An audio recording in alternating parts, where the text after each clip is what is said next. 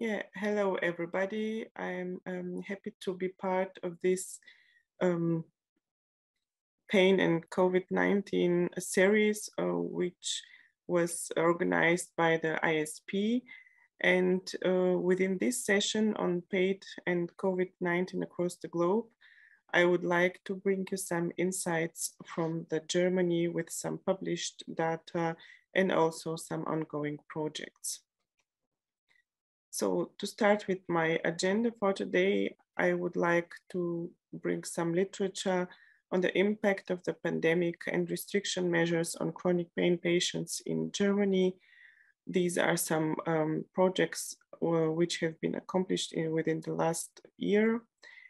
And in the second part, I would like to share with you some thoughts and also some ongoing projects about the post-COVID syndrome in German populations being studied, and also pain as one of its symptoms. So I'll start with one study from Kiel, from the north part of Germany, which was one of the first studies on the effects of the pandemic on patients with chronic pain, and the group around Ralph Baron and Janne Geertmüller have looked at a patient group of patients with painful polyneuropathy from an older study, which was very convenient because these patients were very well characterized. Knowing that pain interference is influenced by social isolation and most of the therapeutic interventions aiming at decreasing social connection, they hypothesized that in patients with painful neuropathy, the emotional well-being and the pain intensity would deteriorate due to the pandemic and social isolation.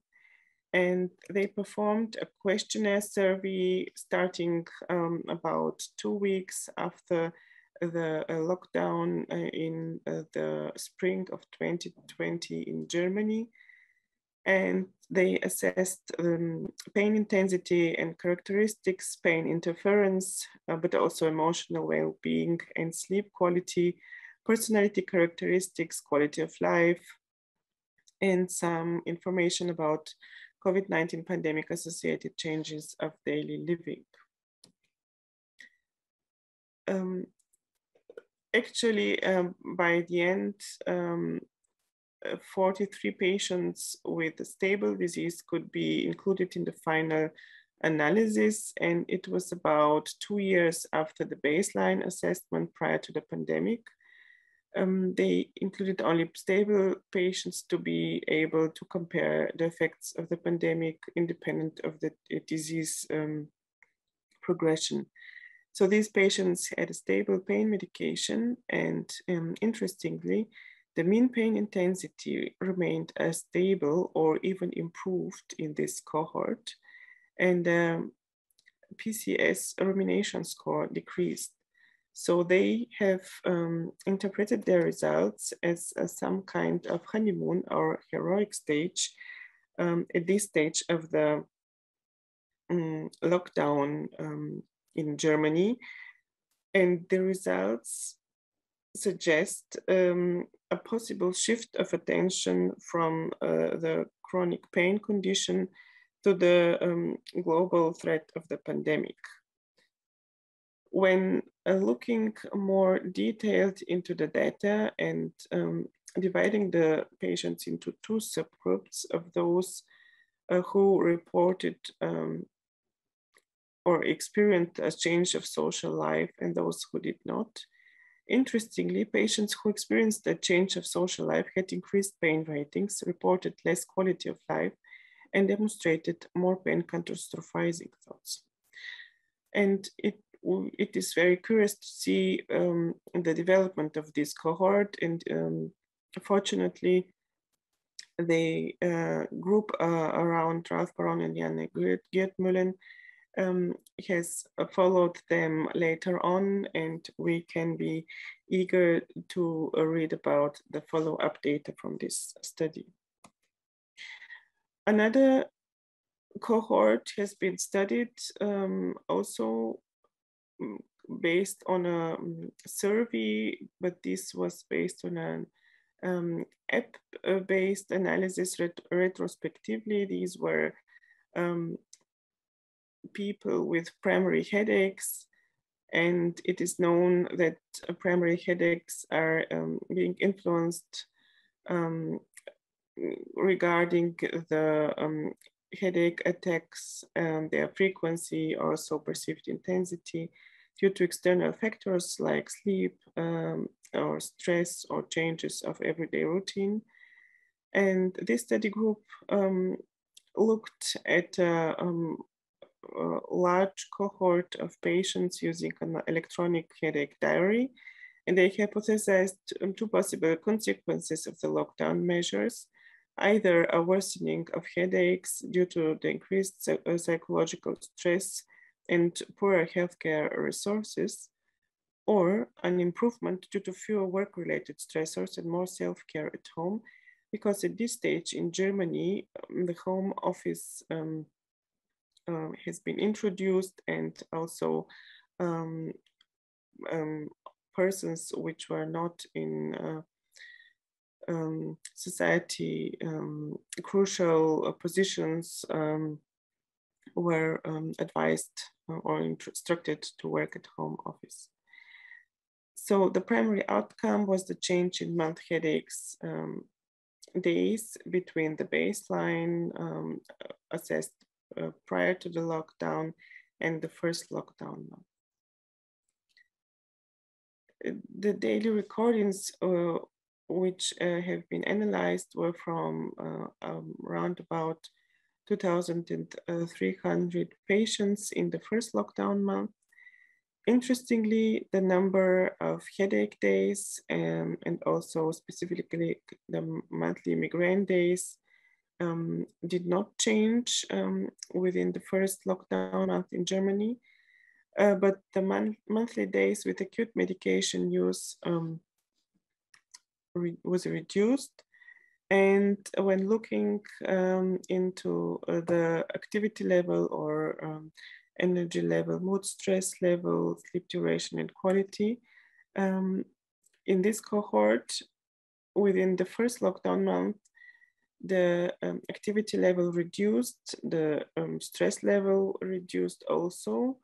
The reported mood was better, the sleep duration was higher, and the overall energy level reported from this cohort improved.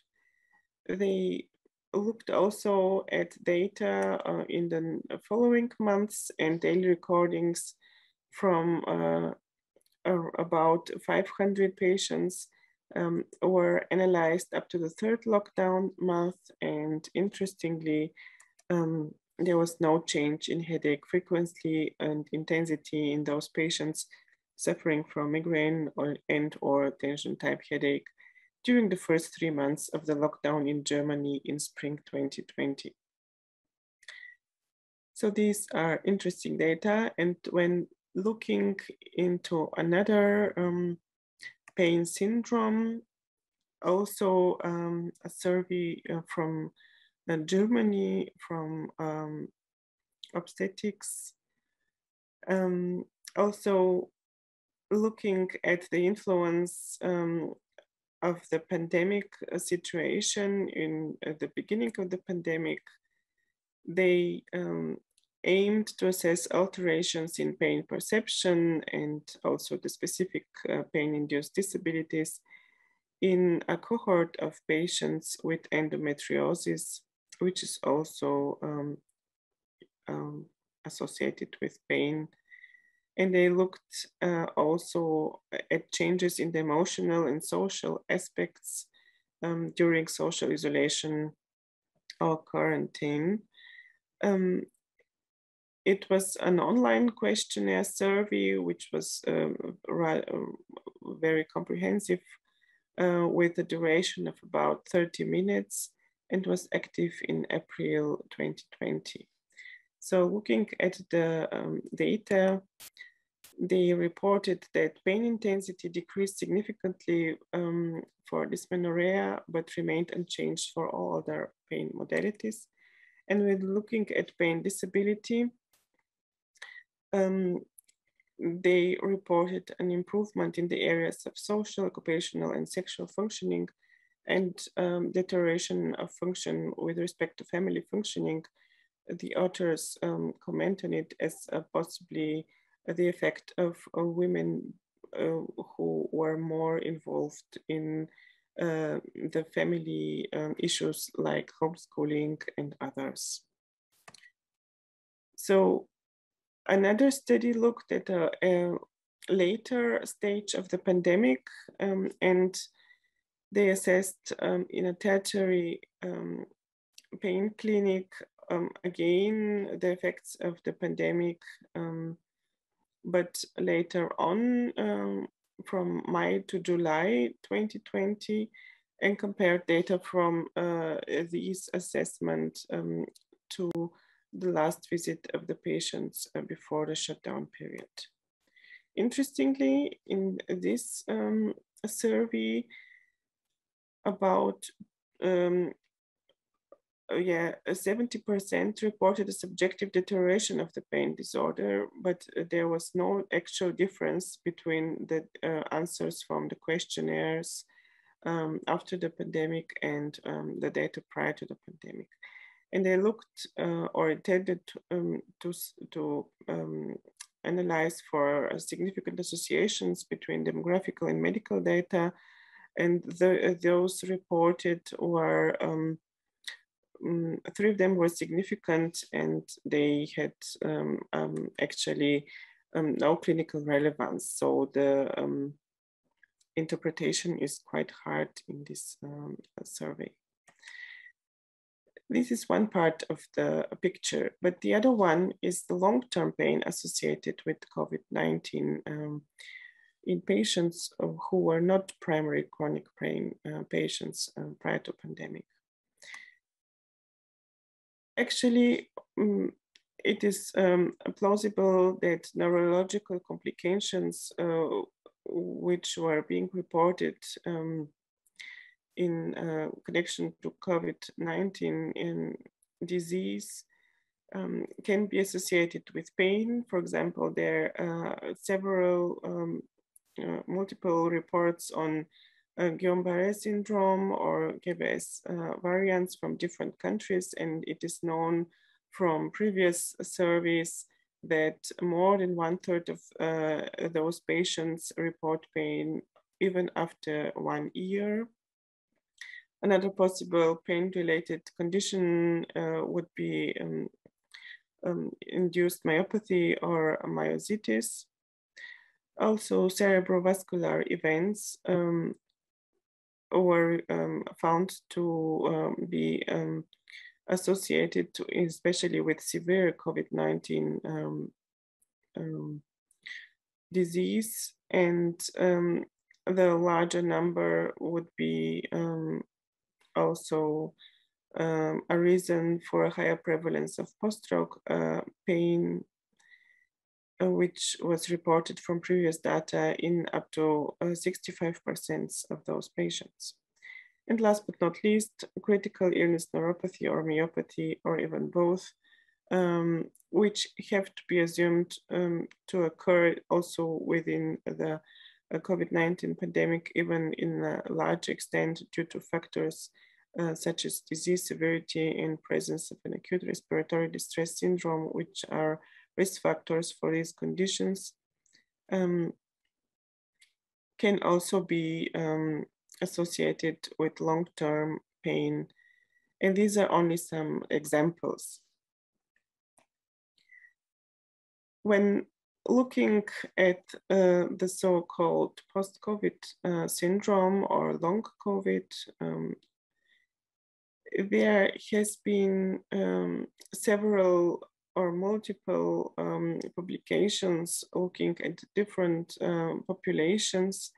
And this is a systematic review and meta-analysis summarizing data on the long-term effects of COVID-19.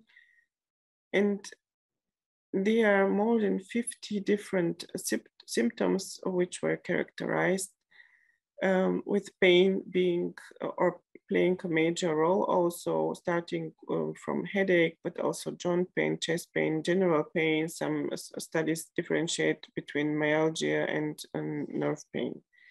So this is a problem which has to be further studied to have prevention strategies. In Germany, recently has been published an expert consensus guideline about post-COVID or long COVID syndrome, and several societies have been involved, and it is suggested to differentiate between primary or secondary types of headache, muscle and joint pain, and neuropathic pain. And until now, there is no known prevention or causal treatment for long COVID-associated pain, and the symptomatic treatment depends on the pain syndrome according to their treatment guidelines. But it has to be acknowledged that pain is a part in a biopsychosocial context, can be also associated with psychological comorbidities, and the role of those within the post-COVID syndrome is still not sufficiently studied. So when looking on the impact of post-COVID syndrome in Germany, it has to be stated that in Germany, the occupational insurance policy is very well organized, and the goal is to provide the best possible care for patients with occupational diseases. And in terms of the health working population within the health sector in hospitals and other institutions, it is really notable that since the onset of the pandemic until the end of June 2021, more than 82,000 occupational diseases due to SARS-CoV-2 infection have been approved, which is a really, really large number. And the problem, of course, is that if a significant part of those patients suffer post-COVID syndrome, it has extreme impact on the social life and also on the occupational life of these subjects. So currently there is an ongoing register study with multidimensional interdisciplinary assessment of patients with persistent post-COVID symptoms in case with acute infection acquired in the occupational context. And there are several participating centers in 6 hospitals under the leadership of our university hospital, Bergmannsheil in Bochum, the Department of Neurology, looking at different aspects of the post-COVID symptoms, which are, of course, quite varying between individuals, and also looking in the context of occupational diseases, of course, it's important to pay attention on possible conflicting goals, also in terms of possible factors impairing the healing process, also biopsychological and social factors. Another study aiming to objectify the consequences of the post-COVID syndrome, and also to better understand the pathophysiology, which is hard to which is still hard understood, is a study which we have started aiming to characterize the pain and the neuromuscular long COVID symptoms. And we want to establish a database of multimodal profiling, including patient-related outcomes, but also extensive assessment of morphological aberrations using, for example, skin biopsies or also MRI, quantitative muscle MRI, and other methods like the quantitative sensory testing to detect dysfunctional patterns, and aiming to better understand the pathophysiology and be able to conclude possible prevention strategies and also treatment optimization in those cohorts. So a pilot study is currently recruiting patients in our hospital, and there are 2 other university hospitals in Kiel and in Würzburg involved. And this is a study which we will be happy to report further on when the results are there. So these are the insights which I brought from Germany for you, and I want to thank you for attention, and also thank to the collaborators in our hospital and also in other clinics in Germany. And thank you for attention again.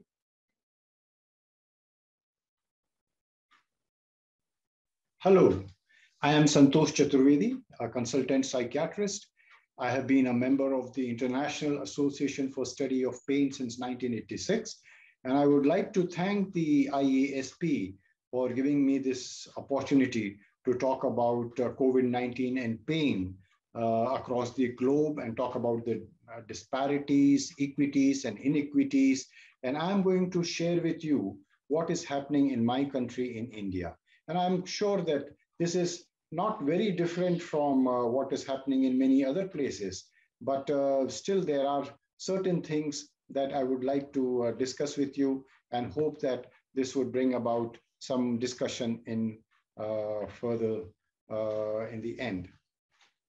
So I'm going to talk about access to healthcare in India.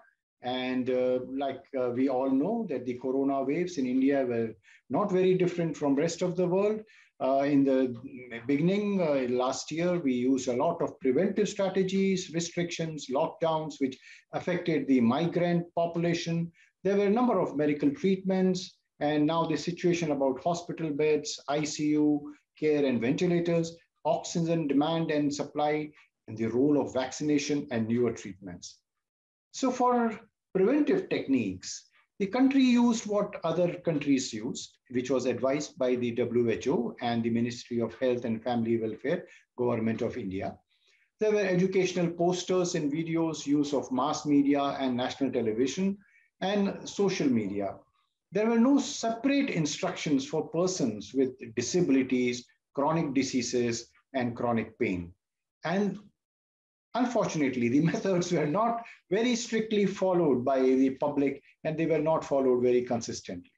So this led to restrictions and lockdowns in the first wave, which affected the migrant population to a great extent. Again, during the lockdown, chronic pain patients had a lot of problems and difficulties, and they had to suffer a lot. There were no special endeavors done to help them. There were relaxations to the restrictions in late 2020, and the first quarter of this year, most preventive measures were sadly abandoned. And hence we are seeing now a second wave in the country, which has been very, very horrendous, and it is spreading like wildfire, again, which has brought about partial lockdowns, and moderate restrictions have been reimposed. So during this year and a half, I would say, number of medical treatments have been proposed. There was a confusion about the role of hydroxychloroquine, but there is role of some of the analgesics like paracetamol and blood thinners like ecospirin. A lot of antivirals have come into market. Remdesivir is one of the most popular ones. But more importantly, many Indian traditional treatments like the use of spices, camphor, steam inhalation, prone breathing, yoga, meditation, and many other home remedies have been proposed. What we are facing in this wave is something very, very serious, and it is to do with healthcare.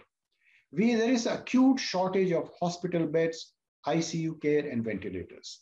And this is because there is an increased demand. And there are a lot of people who are getting infected and they have nowhere to go. The patients have to wait for a long time in the waiting list and search for the facilities.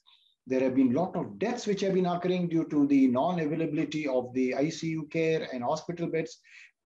Though most of the hospitals have been converted for COVID care, and this has given rise to that the other acute and chronic conditions, including chronic pain conditions, are being neglected.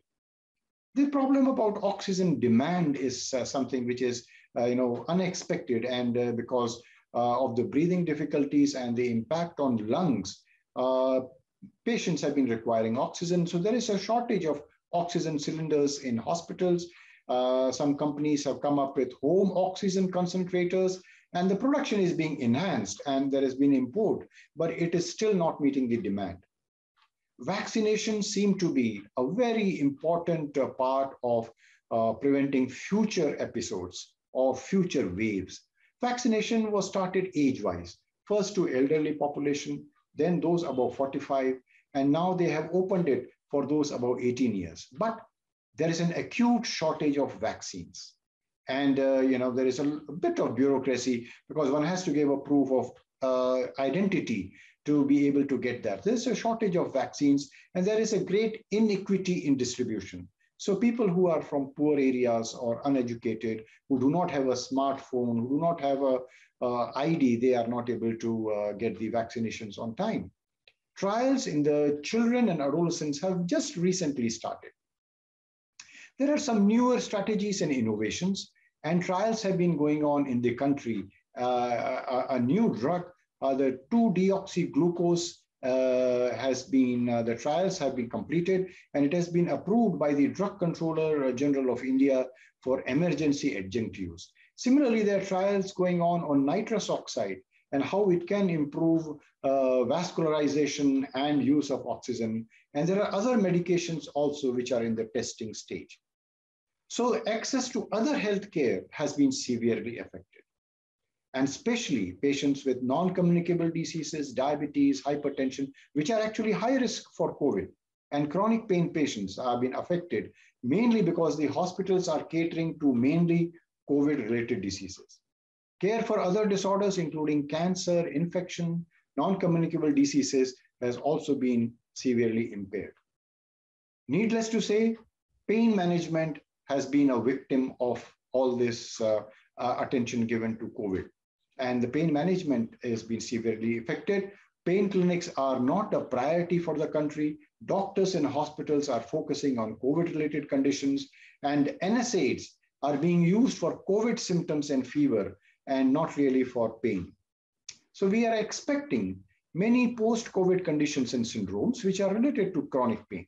So we think that there might be long COVID-19 symptoms, mainly in the form of chronic pain, anxiety, fear, adjustment disorders, emotional problems, functional symptoms like fatigue and tiredness, tingling, health-related anxieties. So it is very important to identify these for chronic pain patients because these emotional factors and anxieties will increase the prevalence of chronic pain or increase the severity of the pain experience. So pain clinicians need to account for these factors in their clinical practice in future. So how do we improve the management of pain, fatigue, and bodily distress? This is possible by early assessment and intervention for pain. And like I said, health anxiety, psychosomatic symptoms, psychiatric disorders, medically unexplained symptoms, functional somatic symptoms, especially in the form of pain, are going to come in future as a consequence of the pandemic. Already in my practice and other clinicians are reporting functional and medically unexplained symptoms such as fatigue, tiredness, bodily distress, aches and pains, aggravation of chronic pain if they have had due to anxiety and tension, and due to the viral infection like other influenzas. So there are also now reports of that there might be something like a corona neurosis, which can be seen in clinical practice, where persons who have had corona infection or COVID-19 infection would show abnormal illness behavior and maladaptive ways of coping with their COVID-related fears and anxieties. So what do we see in future? In future, we think that there would be, the current difficulties are enormous and gradually they will be met. And we have to be prepared for the future third or fourth wave and look out for features of long COVID as well as post-COVID complications. Post-COVID chronic pain and fatigue are expected, and efforts should be made for adequate pain management and good quality of life in future.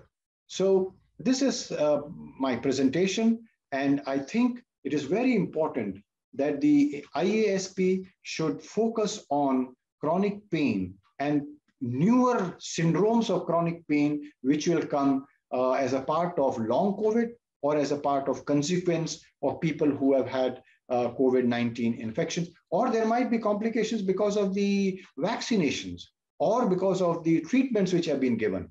So with these few words, once again, thank you very much. Stay safe, stay masked, and maintain social distance. Thank you very much.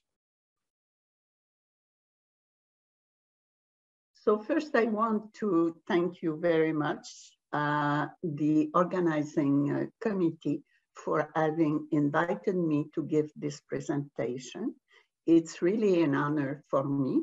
And my presentation is about the impact of the COVID-19 pandemic on people who live with chronic pain in Canada. I have no conflict of interest to declare. In March 2020, community COVID transmission was confirmed in Canada, and rapid closure of daycare, school, workplace, and non-essential services occurred to varying degrees across the Canadian province and territories. Restriction to private and public gathering, along with closure of borders, were also put in place.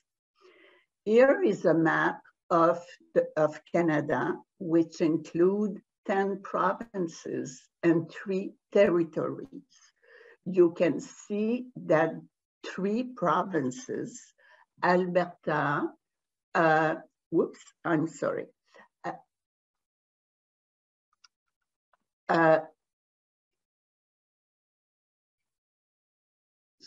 you can see that 3 provinces, Alberta, Ontario, and Quebec, were particularly affected during the first wave of the pandemic.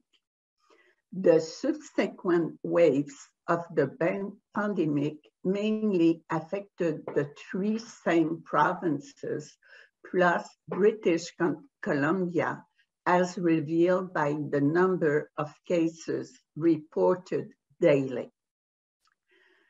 The pandemic has important biopsychosocial impact, and especially in vulnerable individuals, such as those who live with chronic pain.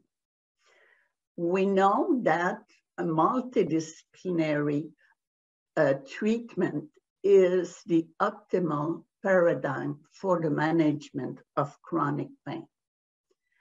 However, we conducted a study two years ago in which we found that Canadian multidisciplinary pain treatment clinics are unable to meet clinical demands, both in terms of regional accessibility and reasonable wait time. Most of the clinics are located in large urban centers, and the median time for a first wait appointment in Canada is 6 months, and it can be as long as 4 years. As mid-March 2020, pain clinics across Canada had to shut down or reduce their face-to-face operation in order to comply with the restriction measure. Lynch and her collaborator conducted a survey to explore the impact of the pandemic on the ability of Canadian pain clinics to provide care, and they also examined which strategy the clinic used to deliver services to patients during the pandemic. They published the results in the Canadian Journal of Pain. And what they did is they sent an online survey to the Academic Pain Director of Canada, who represent 23 adult pain clinics, and they had a response rate of 74%. Although most clinics continue to see some new patients, many of them added new referrals to their wait list, such that patients were waiting longer to receive care. The clinic responded by offering telehealth options, including phone and internet-based video appointments. All clinics indicated that they would like to continue to offer distance treatment if infrastructure and funding could continue. Although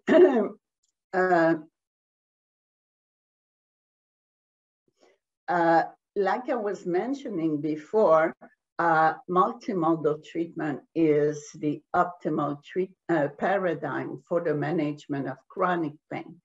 So this means that careful balance between pharmacological, physical, and psychological approaches is desirable, but it can be hard to achieve, and it can be easily disrupted. However, what were the impacts from the patient perspective? So we conducted a study to assess the effect of the pandemic on patient treatments, and we use a web-based mixed method design. We conducted 2 online surveys and we carry out in-depth, semi-structured qualitative interviews. Participants to our study had to be aged 18 years old or older, live in Canada, report pain for more than 3 months, and able to complete a questionnaire online. We used a vast web-based recruitment strategy, including advertisement via Chronic Pain Patient Association, social media, and we have been successful in recruiting more than 3,000 participants. We also organized a draw for the participants to win one of the 100 prepaid visa gifts. Our study was approved by my institutional research ethic boards, and patient partners were involved in every step of the study. The study was launched roughly 1 month after the state of emergency was declared in most Canadian provinces. The online survey was carried out during the first COVID-19 wave in Canada. Shortly after, we conducted 22 qualitative interviews to get a deeper understanding of the patient experience. And then we administered a follow-up questionnaire about 7 months later, which corresponded to the peak of the second wave in Canada. Participants mainly came from Quebec, Ontario, and British Columbia, which rank in the top hot zones. Our sample was mainly composed of women who were aged 50 years on the average, and their pain was present for more than 10 years in half of our sample. Among people who were using pain medication prior to the pandemic, 15% reported that they had to change their pharmacological treatment due to the pandemic.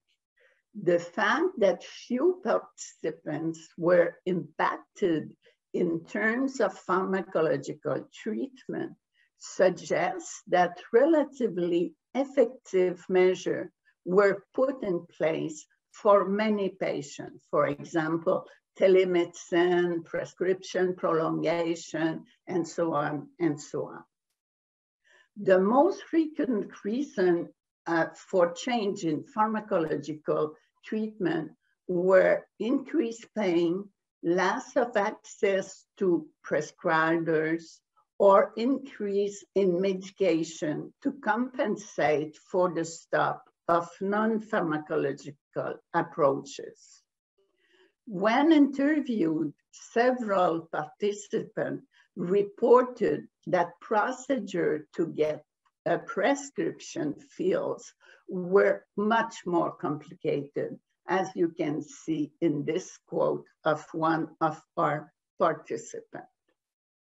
With regard to non-pharmacological treatment, that is physical and psychological pain treatment, more than half of our participants reported that they had to modify their physical or psychological pain treatment due to the pandemic. The most frequent reasons were a lack of access or the need to compensate for stopping another treatment. I won't go through all factors which were significantly associated with change in pain treatment.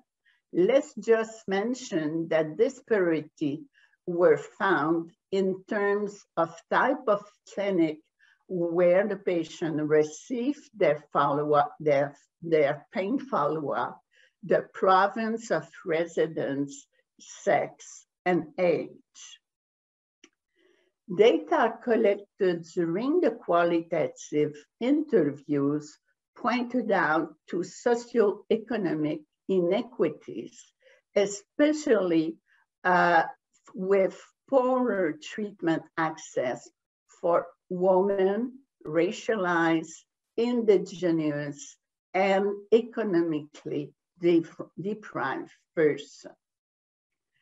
During the second wave of the pandemic, we asked additional questions about opioid and cannabis use.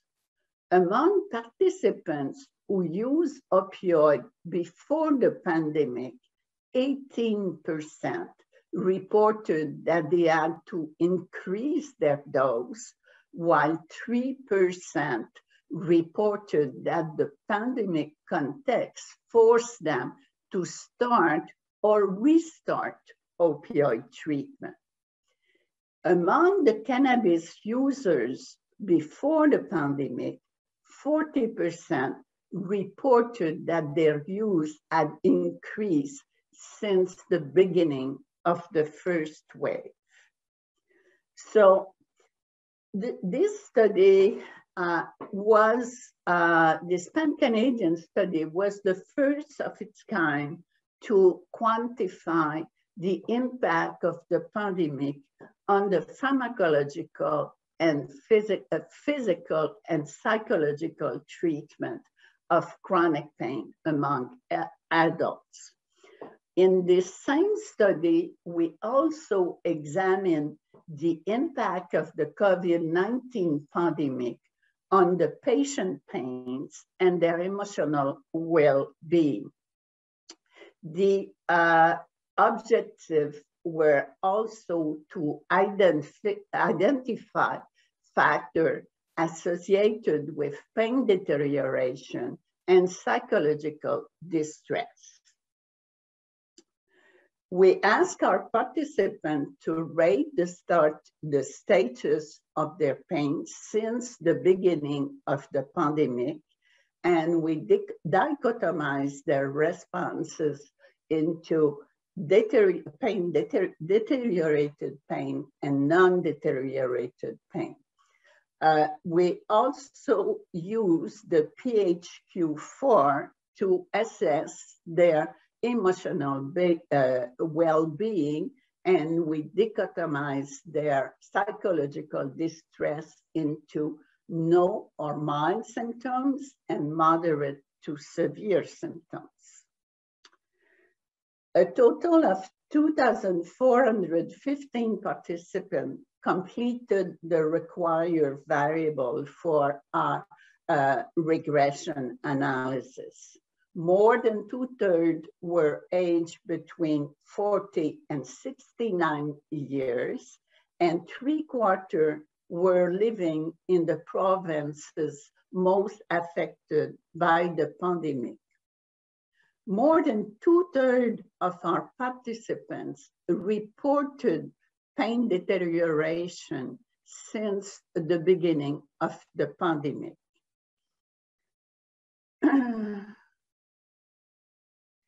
In terms of positive finding, though, the qualitative interviews reveal that the pandemic had some positive aspect, especially a better understanding of the condition of people who live with chronic pain, and especially in terms of social isolation.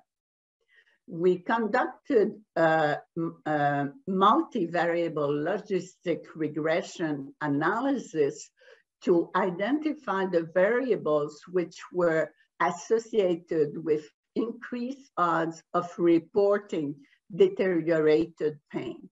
And in fact, change in pain treatment since the onset of the pandemic had the strongest association with pain deterioration.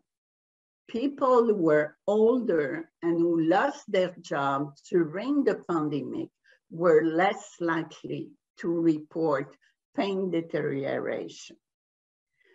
Almost half of our study participants reported moderate to severe psychological distress during the 2 weeks preceding our study. Participants who had higher intensity of negative emotion toward the pandemic and who had reported higher level of stress were more likely to report moderate to severe psychological distress. We did not find any association between pain deterioration or psychological distress and regional variation in COVID-19 infection rate, residence setting, and number of public health safety measures. So in conclusion, the COVID-19 pandemic had a negative impact on access to pain relief, especially for non-pharmacological treatment for the Canadians who live with chronic pain. Accessing healthcare resources was intensified for economically deprived persons who live with chronic pain. Change in pharmacological and non-pharmacological treatment were associated with worse outcomes in terms of pain deterioration. On the positive side, though, was the development of at-distance treatment for chronic pain. It's important to point out that many of the factors associated with worse outcomes during the pandemic are modifiable. In the future, it will be important that all people living with chronic pain have adequate access to treatment. Continuity of care should also be prioritized. There is a need to develop online intervention and KT activities to inform and empower people regarding non-pharmacological treatment when the usual ones are not impossible.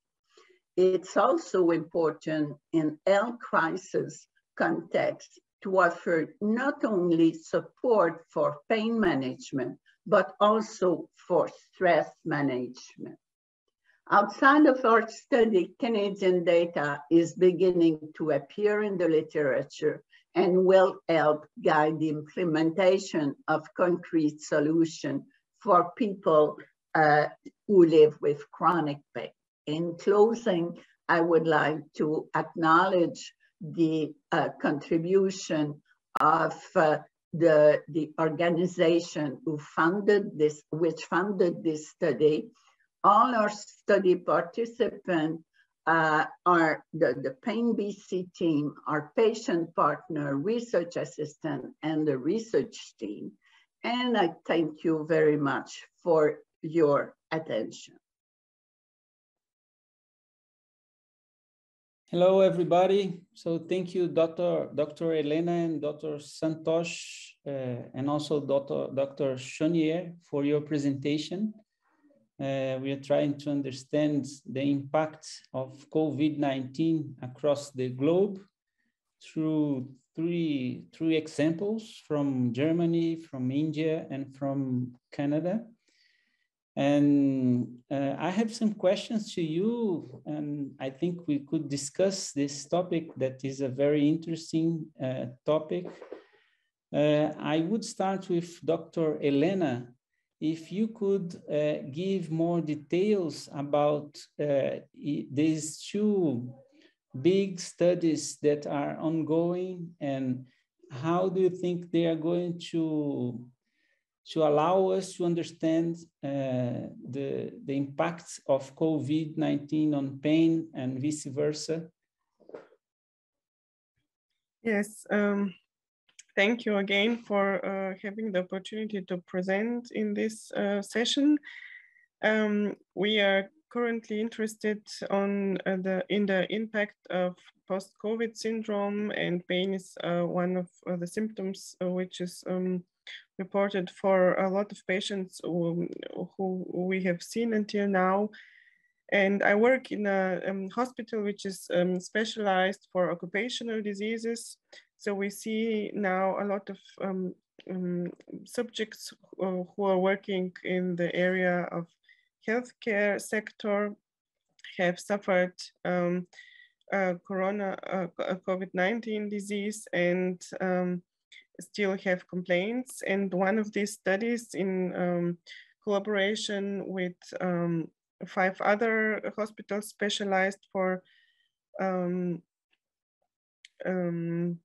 occupational diseases, looks very carefully at those patients and looks also about or tries to characterize objective abnormalities and to be able to correlate to the subjective symptoms. And it also seems that psychological factors play a major role, as already here Dr. Santosh mentioned. And that is why we wanted to look in the other study by very deep profiling of subjects with pain and other neuromuscular symptoms like dysesthesia or others, whether we are able to find abnormalities using these different methods, looking at possible neuropathy or myopathy at different levels, and also blood samples looking for a possible autoimmune reaction. Because for us, it is very unclear to what part or to what extent the long COVID disease has the psychological factors who are maintaining it, and to what extent there are other pathophysiological mechanisms, which we hope that when or being able to identify them would allow us also treatment preventions. Because if we make calculation, the higher number of subjects all over the world being affected from the acute infection, when a large part of them suffers from long-term problems, it is of course a global social problem. So in Germany, it seems to be, or it's interesting that the different insurances, whether you had the infection as an occupational disease during your work as a doctor or nurse or something else, or whether you had it in your private life. I don't know whether there are any differences in India during the between these two aspects, and what kind of psychological burden it has to do with them. Yes, Dr. Santosh, you as specialist on mental health, you could ask this question for us. And also I would add, do you think the impact of the COVID pandemic is more mental than other aspects? That's a very interesting question that you have asked. Yeah, one will wonder, you know, a virus is a very small thing, but the impact on mind is much more. And most other, you know, difficulties of breathing or its impact on different systems like kidney and gastroenterology, or cardiology, they recover. But the mental problems are very, very chronic. And when we look at even the previous pandemics and epidemics, like of influenza in the 50s and 60s, they caused a lot of psychological symptoms. And one of them is health anxiety. And health anxiety has become an anxiety for even the minor symptoms. You know, if anybody sneezes or cough and cold, and then they worry that whether they have got COVID-19, and or if they get bodily symptoms, you know. So what I mentioned, what we are seeing is we don't have any systematic research on that, but we know that a lot of people are coming with medically unexplained symptoms, and they think that they have got COVID. And so it is becoming that they are getting tested again and again. And when they find negative, then they come to know that the course of the disease is very funny. You might, it's not like today, you know, you get exposed to a person and then you get COVID-19. You have to wait for 48 hours, 72 hours. People get it even after 5 days. So there is no end to that. So coming with that to the question which Dr. Elena was asking about the situation in India, COVID-19 is not really covered by the insurance. And it's very, I mean, it was an eye-opener for me that it is considered as occupational hazard. Even for doctors, it was not covered. And I wish I knew this before, then we could have taken it as an advocacy, that at least for doctors, it should be covered by the institute, by the government. So COVID-19 in India, being a, you know, developing country, is a very expensive disease. The testing is expensive, hospitalization is expensive, all the treatments are expensive. So people do not know how to get treated. I mean, people have gone broke because of one person gets admitted, it is costing them, lakhs of rupees, which is, in all their family savings are going, and the outcome is not very good because a lot of people have expired. So it was a sad situation. Now it is stabilized, and we think that we are coming on the way to recovery. Cases are gradually decreasing, but we really don't know because a lot of people are not testing, and they have a fear of getting testing because they know that if they test positive, they will be put in isolation, they will be deprived of their family. So it's, along with vaccine hesitancy, there is testing hesitancy also. Yes, this is interesting because although testing is a factor, that is the main factor, right? Yeah. So I was searching for the numbers, and I saw that the United States, India, and Brazil, my country, are more or less similar in terms of infections and deaths. But yes. Let's speak about that. That is very hard measure. Yes. At the same time, India has more than the double of the population of United States or Brazil. So it seems there is a lesser or smaller incidence of the disease or death because of COVID-19. And at the same time, India is known, very known around the world by its mind-body techniques such as yoga, as you mentioned. Do you think this factor is an important factor in the severity of the disease?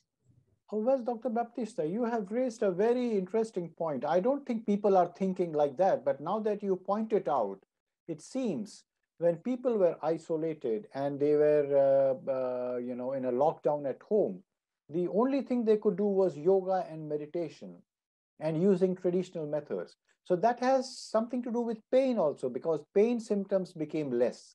There is no study, but I know that the pain complaints by chronic pain patients became less. And, people, because of, so the stress also gave resilience. It gave resilience. So stress and coping and resilience to deal with this.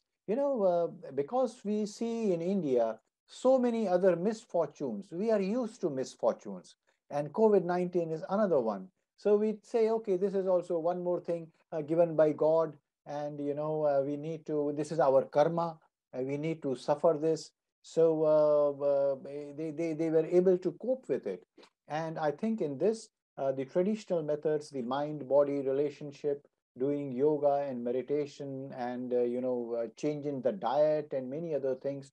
Like I mentioned, some of these things like camphor, which increases the breathing and airway. It was psychological, but people thought that we are doing something. We are doing something to cope with this. So all these various other factors have probably played a very important role, and that has made people to deal with this pandemic and cope with the pandemic. And you are absolutely right. Though the population is almost 2 times, the number of severe cases have been much less. But on the other hand, coming back to the question about Elena and doctors, we were very shocked that a lot of doctors who had got vaccination, they got the disease, and many of them died. Many of my friends died. So that is something very shocking. And now recent phenomena has been with this Delta variant is that many times it's not picked up. So what clinicians are doing is we are not going by the test and the result. We are going by signs and symptoms. If signs and symptoms are suggestive of COVID infection, even if the testing is negative, we still go ahead and think that and treat it like a COVID-19. This is an interesting question and an interesting disparity, probably, because, for instance, it should be very different from India and Germany. Do you want to comment this aspect, Dr. Elena? I found it very interesting, as you said, that a lot of people did yoga or meditation at home, and it was their way of coping. And I think this is even something common between India and Germany. The one study I have presented, for example, on patients with primary headaches, which described that the number of headache attacks did not change, but people took significantly less pain medication, because it was the time, the first weeks in Germany, it was end of March and at the beginning of April 2020, it was a really hard lockdown, and almost everybody was instructed to stay at home, to do not go to work, and to work from home office where possible, of course, except crucial professions like doctors or others, like or nurses or some others, of course.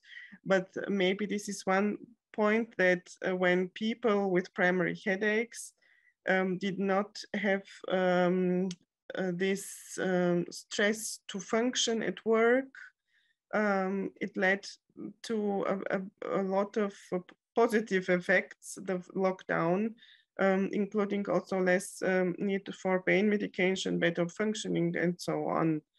So those who were able to cope with it have profited. Of course, it's only the beginning of the social isolation, and those effects, whether they are still visible after longer pandemic, what we have now 1 year later, well, I don't know any data on that. Yes, it's hard to have data right now, because things are changing a lot, right? Yeah. But I would like to have your impression about another symptom that has to do also many times with pain, that is fatigue. And that seems to be more important in the post-COVID syndrome than pain. I was reading a systematic review that Dr. Elena presented, and pain is more or less, this has more or less the same prevalence as respiratory symptoms. And this was a respiratory disease initially. But fatigue is more than the double. What is your impression about fatigue and the relation to pain? What have you seen in your practice? If Dr. Elena can comment, and then Dr. Santosh, please. Well, it's a very interesting question, and also a quite hard question. Because here is something I don't know whether it is possible to differentiate at the current time the exact mechanisms of the fatigue in those patients. We know from other inflammatory diseases like multiple sclerosis or others that they are associated with fatigue. And surely there is some kind of probably immune reaction might be postulated. But the other question is, of course, the role of psychological factors, which may maintain or contribute to these fatigue symptoms. I think it's at the current, from as far as I know about literature and my experience, it's quite hard to separate both factors within the fatigue symptom complex. Yes, thank you. Dr. Santosh. Yeah, I was alluding to this, that, you know, the chronic fatigue syndrome, which we see very commonly in psychiatric practice as well as medical practice, many of us believe that it is a post-viral phenomena. And it was, you know, it started like neurasthenia and chronic fatigue syndrome Many people think it's post-viral, and they even find high antibody titers of virus, whether it is, Epstein-Barr virus or something else, that it is there, which we suspect. So one of the things which I mentioned in my presentation is that in the consequences of COVID, because the COVID-19 virus has also been, affecting the different systems of the body. And maybe in 6 months' time, 1 year time, 2 years' time, we will get a lot of people having chronic fatigue syndrome, which would be post-COVID-19 related to that. And that will be, as Dr. Elena mentioned, we really don't know what is the pathophysiology of that. It might be because of post-inflammation, or it might be because of immune system, or it becomes like a autoimmune disorder later on, or it might be because it affects numerous systems of the body, cardiac and renal and endocrines, and so we will come to understand the pathophysiology. But my clinical impression is that we are going to see an increase in fatigue syndromes in future, much more than chronic pain syndromes. Chronic pain syndrome will also be there. It will, in future, it will be there because of the stress and worry about the long-term consequences. And as we know, as we have seen, that pain is a multi-dimensional components, and stress and psychological factors, emotional factors play a very important role, similar to the nociceptive or the neuronociceptive part. So we are going to see much more chronic pain in future and much more chronic fatigue in future, which would be related to the COVID pandemics. Yes, still about fatigue, we have seen in Brazil some patients that they cannot arrive to the health facilities because they cannot walk from, for instance, the train station to the health facility. These persons cannot walk, cannot do their household tasks and so on.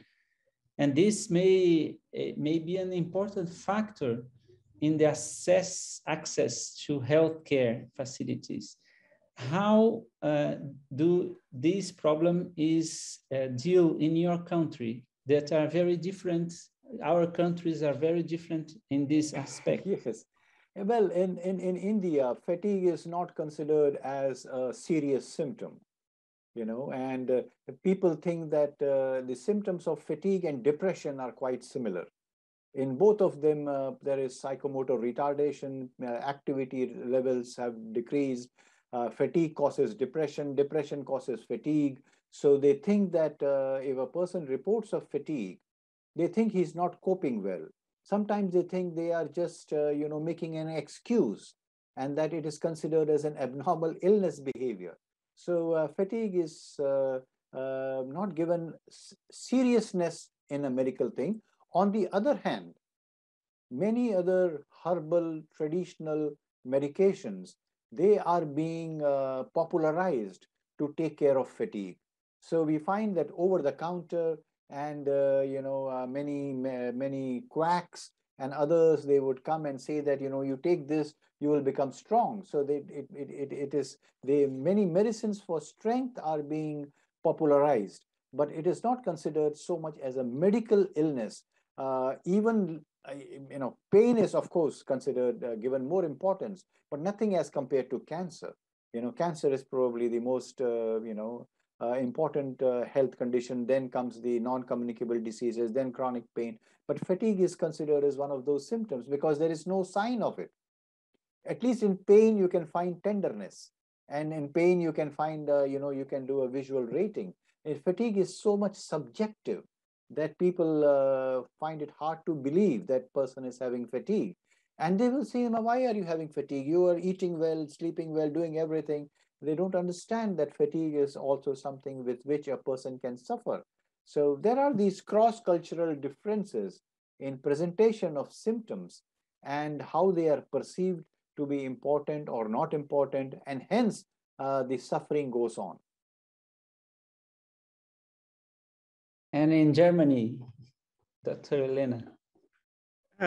Well, it is not very different. There is, of course, a discussion, especially, for example, in our hospital, where we see also patients who are not getting back to work. It's always the question: what is the role of psychological factors, or is it some kind of depressive disorder which was pre-existing or exaggerated or comes on top of it.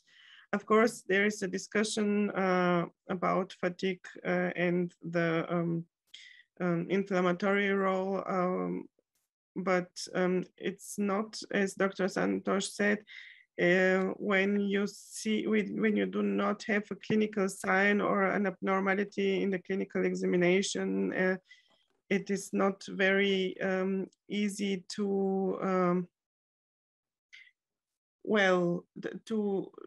to objectify the extent of the fatigue, and depending on the different persons describe it in different ways. So I think there is something where both countries are similar. A disease like cancer or stroke or something where you see the disease is much more accepted. Pain syndromes are also, meanwhile, there's a lot of education and also communication about pain syndromes, chronic pain, but fatigue is something which is coming now into focus in the context of the post-COVID or long COVID discussion. How is it in Brazil? What is it's the same thing. I think it's everywhere the same thing, but the problem is becoming bigger when people cannot come back to work. Yes, exactly. That's also here, yeah. They start to believe that it's a problem. And I'm working with some physicians that didn't believe in fatigue until they had COVID.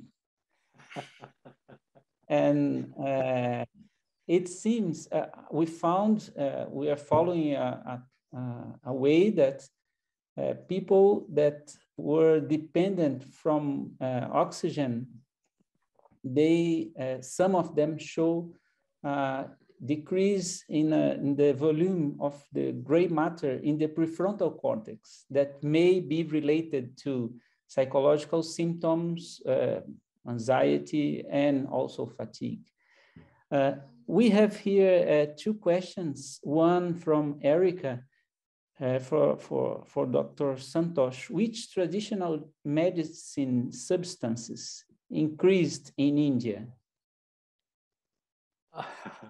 Well, many of these were related to food items, and certain items were considered to be giving more strength, and people started using them, and this included basil and some of these spices, and like I said, those were for eating, but camphor and other things which would may increase the affect the breathing, they were also increased.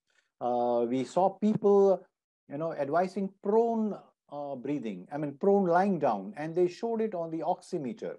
They showed on the oximeter that the oxygen level was 80%, and then they lie down prone and they did prone breathing and it became more than 95. So there are YouTube videos on that. So those were there. Then besides the traditional ones, people went also for the vitamin D, and the prescriptions of vitamin D, vitamin C, which increased, and foods containing vitamin D and vitamin C also increased. So a number of untested herbs and vegetables and fruits which were propagated as the traditional food items, and then of course the traditional methods, like I mentioned, mainly yoga and meditation and all types of exercise which people could do. where they became, I think, very, very popular during this time. Thank you, Dr. Santosh. You also answered part of the question of Dr. Andrea Furlan about if there is any evidence that vitamin supplements can help in fatigue post-COVID-19, and I would say also in pain. I don't know if you have to add something, Dr. Elena can comment also. Yeah, when you were mentioning about fatigue, we were talking about fatigue as post-viral. But there are now many reports of fatigue by working from home, and people sitting on one chair and whole day, and the fatigue because of webinars. This is the second one I'm attending in the last 3 hours. So fatigue because of too many online activities, and there are decreased outdoor activities. We are not able to go out and all. So there are many other causes of fatigue. It's not only the direct impact of inflammation and immune system or the prefrontal cortex or things like those, but also because of the lifestyle related changes. So the new lifestyle is pro-fatigue. It causes more fatigues, so that is another thing one should be very cautious about. But I think Dr. Elena might have some other thoughts. I agree. And interestingly, we are working also together, or we collaborate also with our department of pediatrics. And one colleague sent me today an interesting paper also from Germany, looking at adolescents who were assessed about different symptoms, and comparing those who were positive for SARS-CoV-2 and those who are not.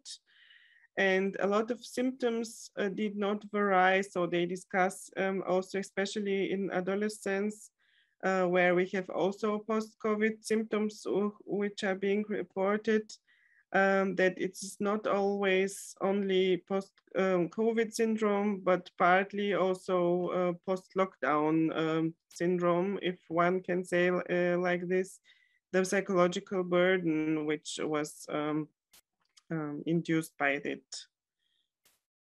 Yeah. I don't know, regarding your question about vitamin supplements, actually, as far as I know, the literature is quite conflicting, so I do not know whether there is a right or no answer about it. Thank you, Dr. Elena and Dr. Santosh. I have a tricky question for you. If you could invest all your money or the money from your government in one or two aspects to control the pandemic and to control pain in the pandemic, where would you invest? Well, you don't answer because it's tricky, but it's. I know. But thanks, Ravi. But I hope you will also answer this question. So I think I would invest in prevention of the infection, and that can be controlled because it is an infectious disease, and it can be controlled. And for chronic pain, I think in the next time or even if this pandemic continues, the lockdown should be a little more modified so that people are able to do physical activity that will improve chronic pain. We know that the management of chronic pain is rehabilitation. And for chronic pain, we need to do a whole lot of physical activities and other things. So one should invest in providing physical activities for people, even if there is a lockdown or if they are getting any problems. And, pain management is very important. So in prevention by vaccination or by social methods, and, management of pain. I completely agree. And I would also add, maybe in terms of understanding the long COVID symptoms, trying to look for objective parameters to be able to differentiate between the psychological and the somatic factors, and then probably or hopefully being able to prevent the development. Yes, I totally agree with you. I think this this new era, health area, will make us to highlight the importance of our habits on health. Yes. And I think vaccination is very important also, but also, at least in Brazil, we only hear about vaccination and vaccination and vaccination.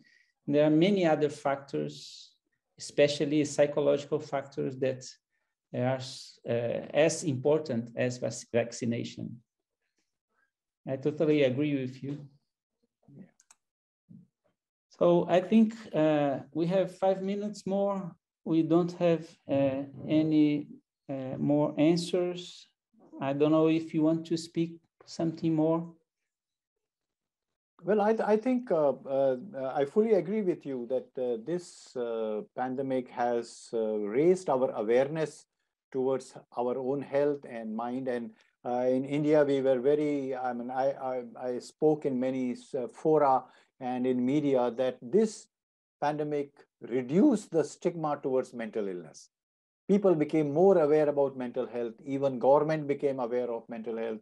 And whereas people were, considering it as very stigmatized, suddenly they sat up, and there is fears and anxieties. These were as important as the virus itself. So I think for future we should be prepared. And this one hit us out of the blue.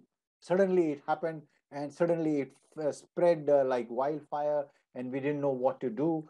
And but now I think we knew very little, and every time the research findings are changing. Some drugs were effective, then they are not effective. The newer ones are effective, now they are not effective. And then many things are changing, so we should be prepared for uncertainties in life, because life is going to remain uncertain, and we should be prepared as far as possible. So I think it was a very good discussion. Yeah. Again, resilience.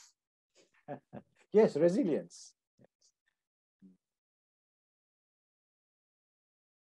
Okay, so thank you very much for this very interesting discussion.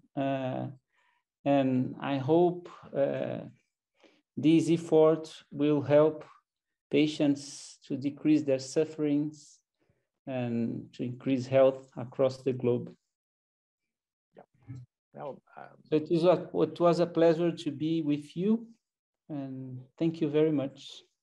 And I would like to thank you also, Dr. Baptista, for coordinating this so well and having a very good discussion. Yeah. And to Dr. Elena, your studies were very, very illuminating. And I think the participants, there were viewers who were there, and they asked very good questions. Thank you.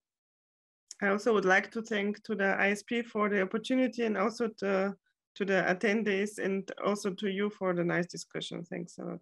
I would also like to thank ISP and also David and the team, Emily, who did everything so well. And made this, this is one of the smoothest webinars I have done without any technical problems and any other hiccups. Thank you. Yes. ISP has given us a very, very important role, and I think also to them and also to the technical team. So see you in. Bye. Bye. Bye.